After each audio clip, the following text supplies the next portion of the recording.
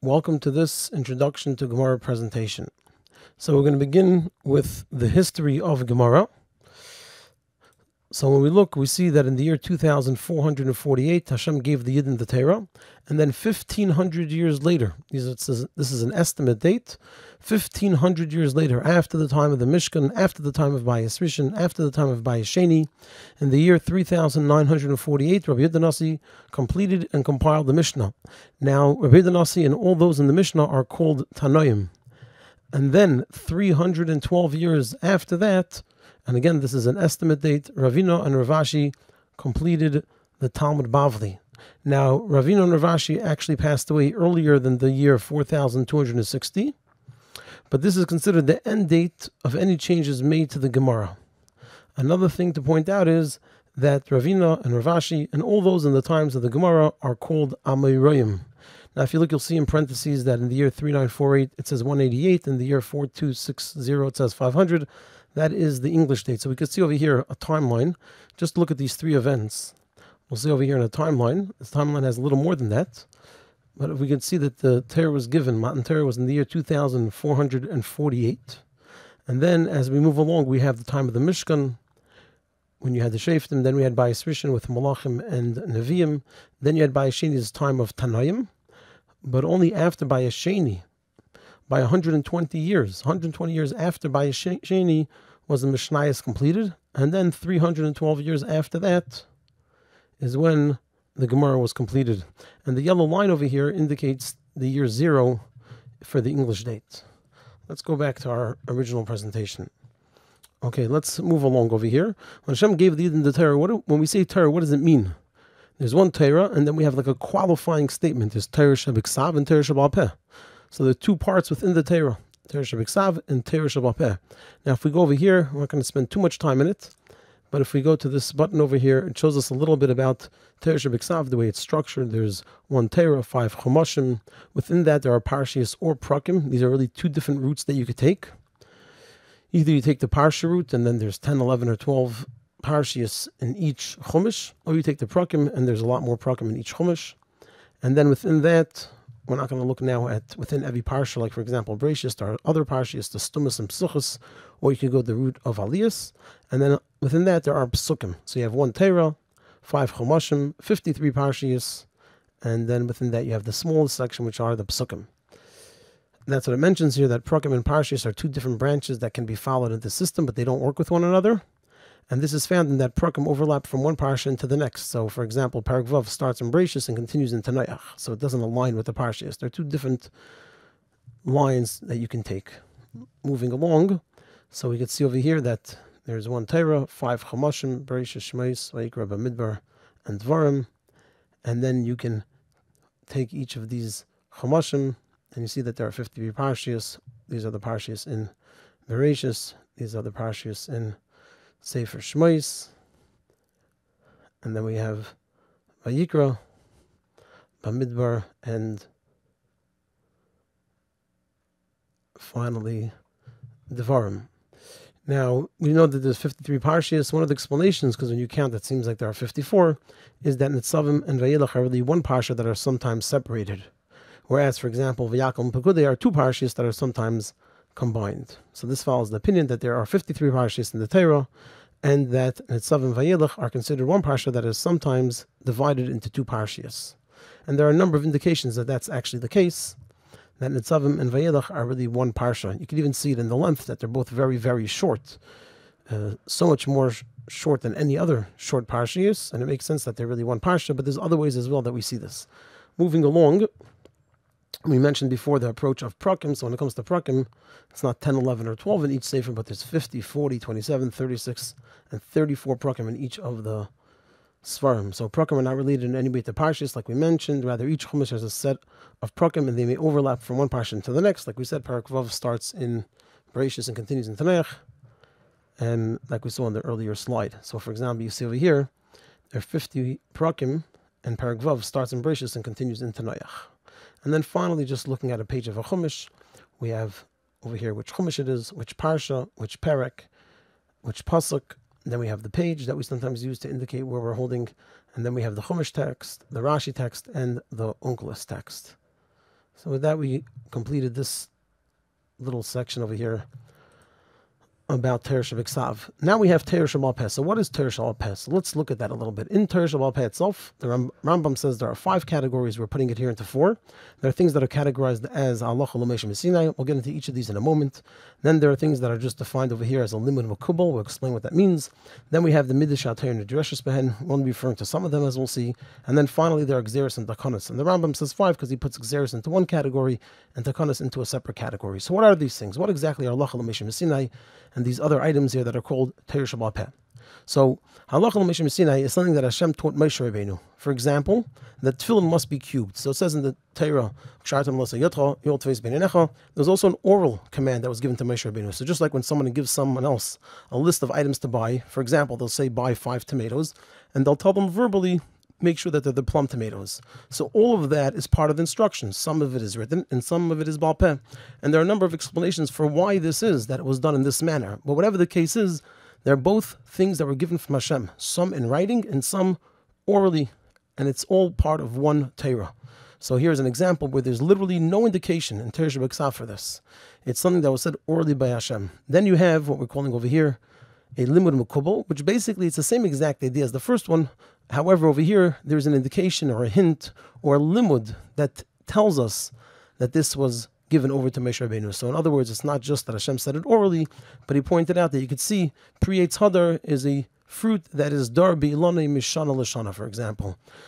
We have a lot of cases where we have limudim that are brought down from Moshe Rabbeinu. So it's not called Halacha L'Moshe Sinai, the Rambam explains, simply because there's an actual limud in it as well. So it's not exclusively Halacha L'Moshe Sinai, but it has the same exact idea as Halacha L'Moshe Sinai, which is that it was said orally, verbally to Moshe Rabbeinu as part of the instructions that Hashem gave him, part in writing and part orally.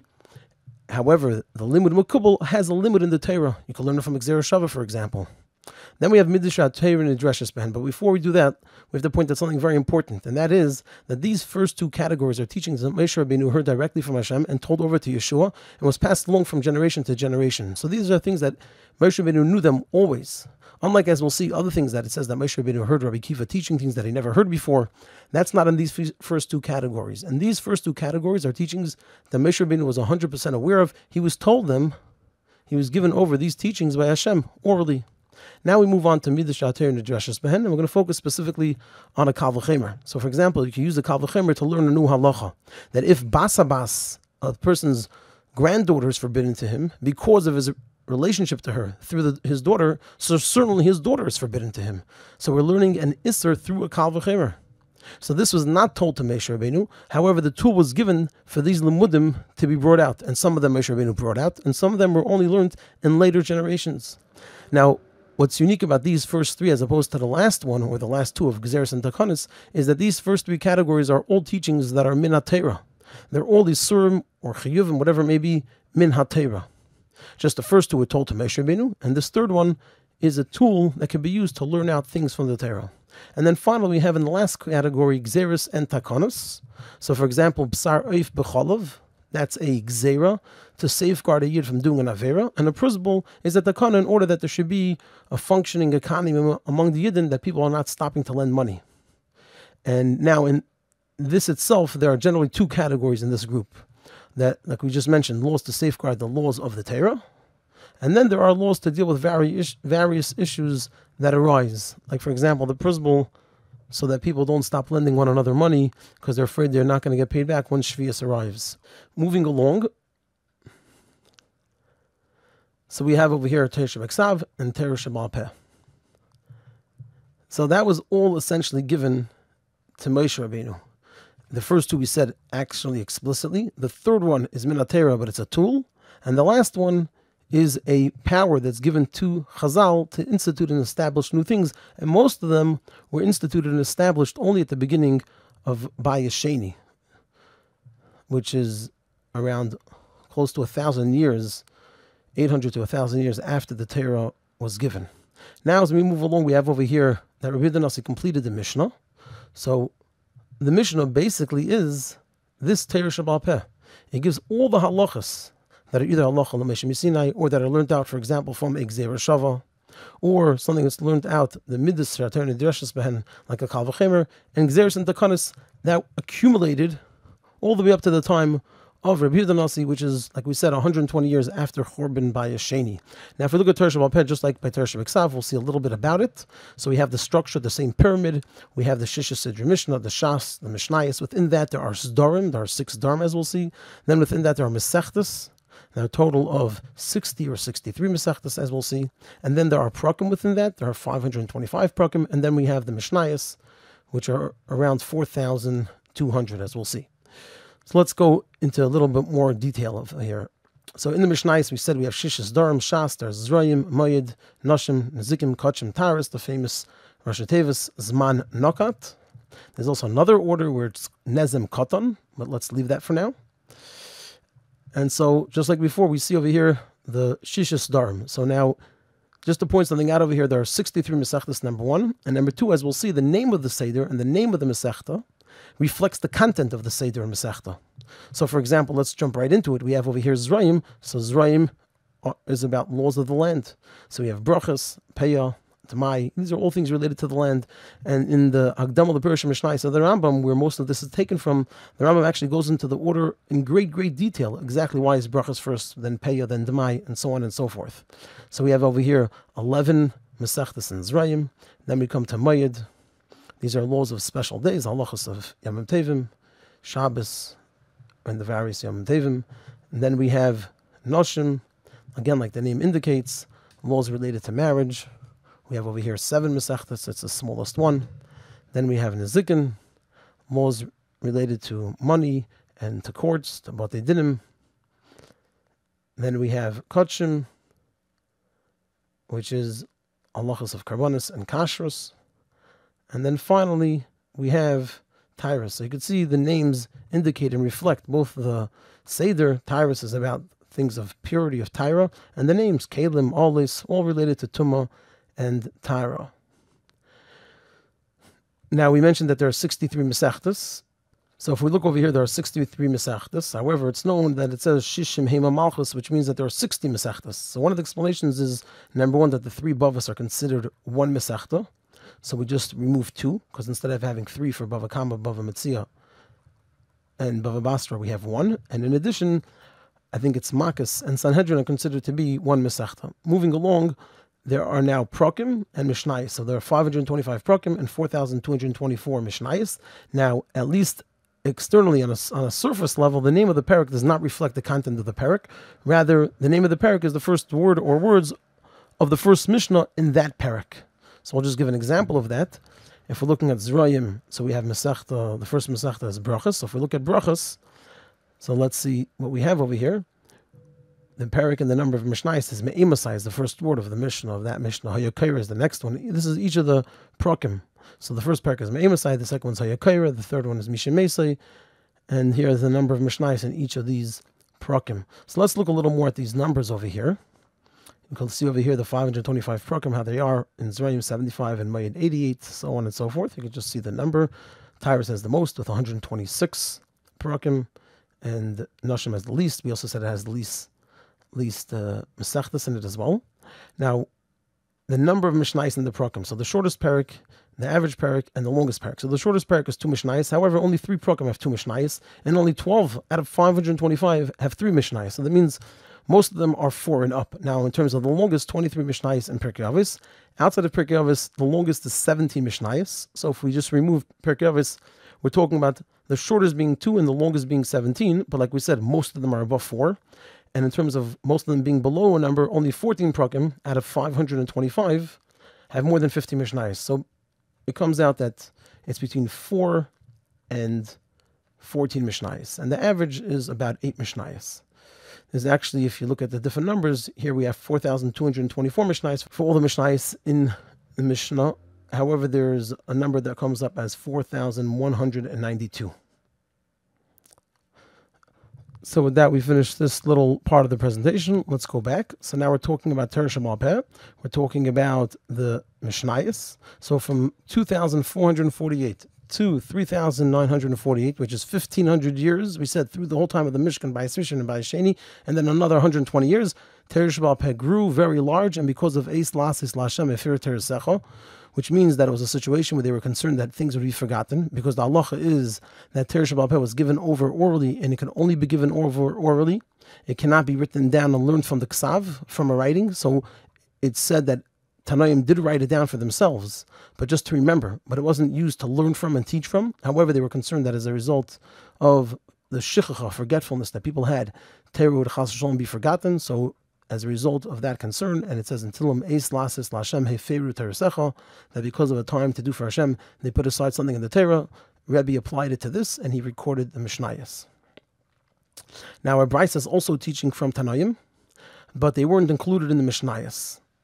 And that's why it's called Brisa, which means on the outside. Now, it's not pshat that something's missing from the Mishnah, but rather, as is explained in a number of places, that actually whatever is written in the Brisa is already in the Mishnayos, but it's just not in as much detail. Just like whatever's in the Gemara is learned from the Mishnah, and whatever's in the Mishnah is learned from the Chumash, so too, whatever's in the Brisa is already in the Mishnah, just it's shorter. And that's why they weren't included in the Mishnayos, because it's already there, and the Mishnah in general is written in a very short way. And now we move on to the final part, which is in the year 4260 that Ravina and Rav Ashi completed the Talmud Bavli. So what exactly is Gemara? So the Rambam says that there are 4 parts of Gemara. First, we have to start off by saying that the Gemara is teachings on the Mishnah. And before every Gemara, you have a Mishnah. So it's all based on what we said is Torah Shebaal Peah, the 4 parts that are included in the Mishnah. And the Gemara does 4 things. Number 1, the Gemara explains the Mishnah, which means 2 things. Number 1, it tells us where are the teachings of the Mishnah taken from? Because Rabbi Nasi doesn't tell us the source of the halacha. He just says the halacha. That Peah is an esrog. The Gemara is going to ask, where do we know this from? Is this a halacha l'Moshe Sinai? Is there a limud for it? Is it a limud that's from Moshe Rabbeinu for this teaching, whatever it may be? Is it a limud that was later on? Is it a gzera? Is it a takana? What's the basis for the gzera? What's the basis for the takana? So on and so forth. Number 2, it's to determine the halacha in the Mishnah or elsewhere. Anytime that there's an argument, the Gemara is going to seek often to determine who the halacha follows. Number 3, it's to present new teachings learned from the Mishnah and Gzeres and Takanas. Sometimes when we analyze and pay attention to the details of the Mishnah, we could learn new things that were not taught explicitly in the Mishnah. It also presents additional Gzeres and Takanas. In the Mishnah, we only have the Gzeres and Takanas that were established up to the times of Rabbi Yehuda Nasi. However, new ones were established from that time until the time of the Gemara. Those are presented in the Gemara. And number 4, related midrashes, which the Rambam talks at great length about the unbelievable and tremendous depth, the oimik that's found in midrashim, and he talks about how people who are foolish don't recognize this and see the midrashim as chas v'shalom, seeming even to be empty, when the total opposite is true, that it's known that the deepest ideas oftentimes have to be concealed and hidden and could only be understood in a roundabout, indirect type of way. The Rambam elaborates at great length about the unbelievable depth that's found in the midrashis. Now let's move for a moment into this part over here, this button that speaks about explaining the Mishnah. So try to be as brief as possible. You could say that generally speaking, there are, as we can see over here, 1, 2, 3, 4, 5, 6, 7 tasks in the Gemara. The first task is to determine what every word in the Mishnah means. We can't analyze and discuss the Mishnah if we don't know what a word means. So the first task in any Gemara would be to determine what each and every word of the Mishnah means. Only then can we move on and discuss the teaching of the Mishnah. So if the Mishnah says, Ur la arba asar b'itkinis ha'chametz la'ur aner, the Gemara is going to ask, my ur, what is ur? Is it night or day? The Gemara is going to say, arba avos nezikin. Before we discuss the organization of these nezikin here, it says, shur ber mave hever, and why only these 4 were counted, the Gemara has to ask, my mave, what is mave? Moving along, the next task of the Gemara, and this is just conceptualizing them in this order, doesn't have to be necessarily in this order, is once we know what every word means, now we have to understand what the case is. So the next task is to determine what exactly is the case of the Mishnah. And this is actually the main part of any given Gemara, and included our Hechidami. What exactly is this case? Meisve, we have a question on it. Veraminu, we have a contradiction on it. Maskef, we have a logic-based question on it. Lema, does this mean to say that it's the following? So we're trying to determine what exactly is this case. The next task would be the marker, the source. So once we know exactly what the case of the Mishnah is, we know all the words, we know the case, the Gemara will inquire, what is the source or reason for the teaching of the Mishnah? Included are Minohanimili, Maikra, or My Taima, where we're asking for the source and reason, or the reason for any given teaching. Then the next section is not really found very often in Gemara, much more in the Mefarshim, which is the Toichen. Often related to the source reason for the teaching, the Gemara will present and discuss what idea or concept are we learning in the Mishnah. So for example, besides the source that you use a candle to search for chametz, we have a whole limud that you use a candle. What's the reason one must use the candle to search for chametz? So we have the makar, so we know that that's what has to be done. We have a pasuk. But why is that what the pasuk tells us to do? And for example, over there, the Gemara says, because a candle is effective for searching for chametz, unlike, for example, a torch. Moving along, the next task would be to determine who is the Tana, who is the author of this teaching. Once we know the case of the Mishnah, we know every word, we know the case, we know the source, we know what's beyond it, so then the Gemara will inquire who is the author of the teaching in the Mishnah. And here the Gemara will ask, Man Tana. Now, once we did that, we know everything that there is about the Mishnah, and the Gemara will then move on to present related teachings. So, once everything in the Mishnah is fully understood, the Gemara will present related teachings that may add to our understanding of the teaching of the Mishnah. Included are Tana Rabbanon, Tanya, Amar Rabbi Marav, whatever it may be. And then finally we have an Ibaylu. So an Ibaylu who says we understand everything. We know everything in the Mishnah. We presented every related teaching. Once everything in the Mishnah is fully understood and all related teachings were presented, the Gemara will inquire what is the din in a case that is a little different. And the format usually is Ibaylu. They had an inquiry in this following case. That's not taught explicitly. What do we say? What's the halacha? Mi amrinu, do we say this Aydilmu or this? And the Gemara will often conclude after presenting two acceptable perspectives and approaches and possible halachas, two possible psakim that could be over here. Take, we'll let it stand. Both of them are correctly presented as valid ways of looking at it, and there's no reason to determine one over the other. Sometimes the Gemara will say, Tashma, come in here, the answer to your inquiry. And now here for the final section is, these are just things that are used in Gemara Academy. We have teachings either from Tanaim, meaning it would be a Mishnah or a Brisa, or from a Moraim, which is called a Memra. Then we have questions. We have either difficulties called a Kushya, which there are three within them. There's a Mesve, which is a question from a higher authority. And then there is a Raminu, which is a contradiction from another teaching of that same opinion, or two Psukim that contradict one another. And then there's a Maskef, which is a logic-based question. And then we have inquiries. So we have Kushyus and Shalos. And then in answers, we have an answer to a question, which is called a tiritz, or we have a response to a shaila, which is called a tshuva. And then finally, we have proofs, either to a teaching or a question or an answer. And with that, we finish this section. And we'll just go back to where we left off. And this is actually the end of the history of Gemara.